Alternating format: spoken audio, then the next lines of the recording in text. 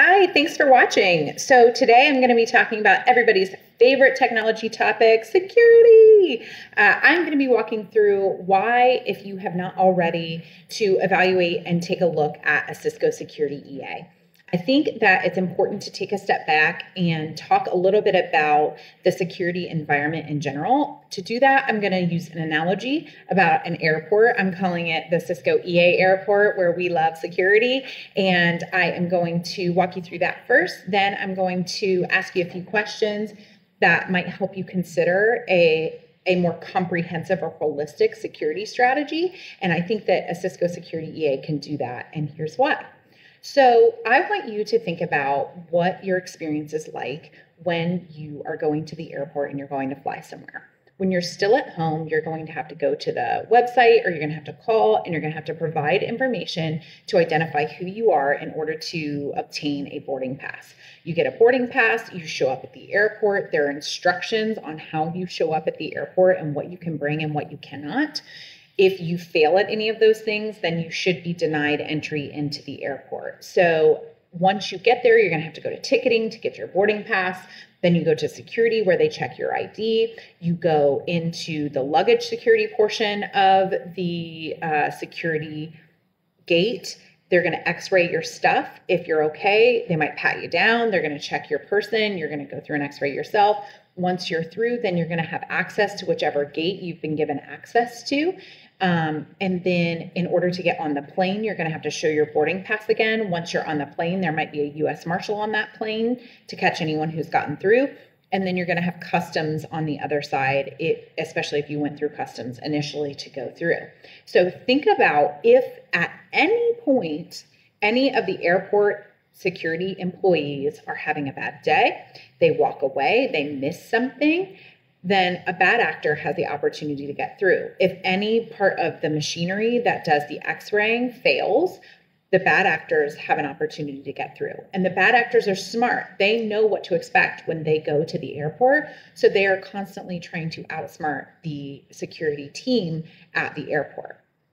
So that is what security leaders are tasked with on top of all of their day-to-day functions to keep the business running. It's very complex, it's very challenging. And again, if any one player does not do their job appropriately, then the bad actors get in.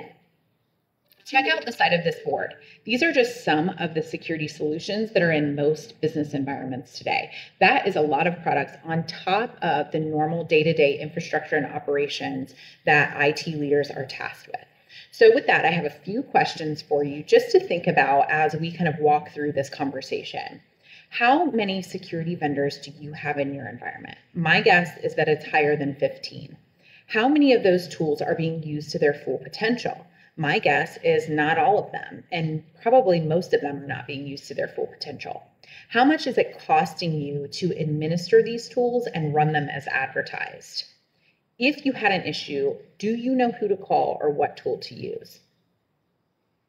So, with that in mind, would it be helpful for you and your team to have a more solid theme around your security strategy?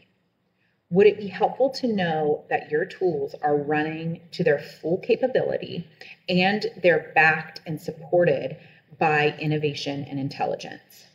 Would it be productive to spend less time on security tools and point products and more time on insights, data, and proactivity? I think for most of us, the answer to that question is yes, those would be helpful. Those changes would be helpful. So that's exactly why I would encourage you to evaluate a vendor or a partner that has a holistic or comprehensive security strategy. In my opinion, in my experience, Cisco has a wonderful theme of holistic view of security. I'll go into that in just a second. I'm going to outline kind of the beauty behind a Cisco EA. As you know, I pre-whiteboard everything, so I don't spend my time with my back to you because you can't hear me, and it's no fun to watch people writing on a board. So I will post pictures of this board in the comments section after I post the video. So all of the blue writing are the point products that I discussed on the other side of the board. And with that, Cisco Security EA has an answer to each of those products. And I'm going to talk about the value at the end, so just hang in there with me. This is a little bit more technical for those of you who are not in the technology space. So traffic analysis, auto blocking is covered by Stealth Watch. Behavior analysis is covered by AMP. Malware, AV, graymail, phishing, all covered by secure email.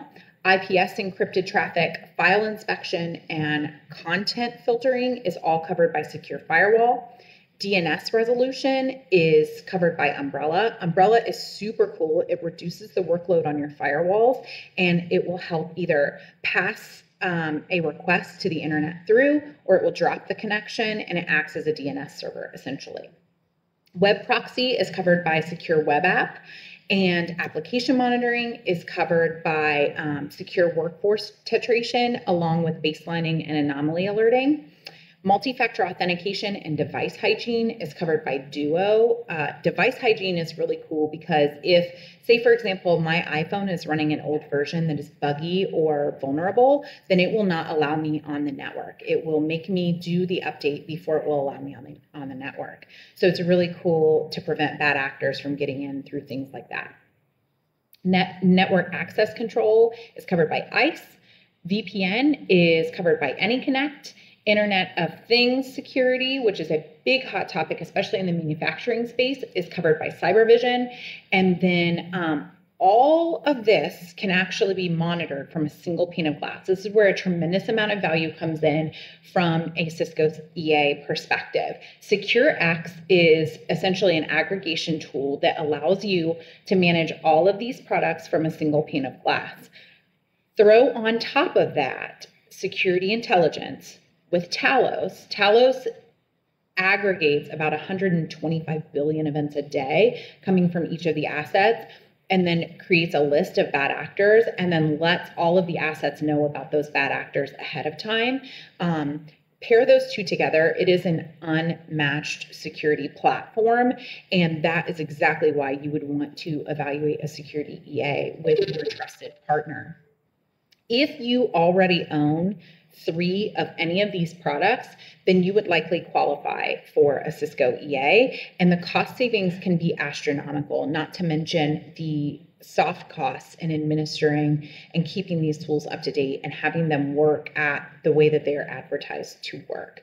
So with that, I will wrap up and let you know that I hope that this was helpful to you. If you have any questions or comments, please drop a comment in the video comments, or share, or check out my YouTube channel, N-TECH-KNO with Lissa. I hope that this was helpful, and I hope you have a great day. Thanks.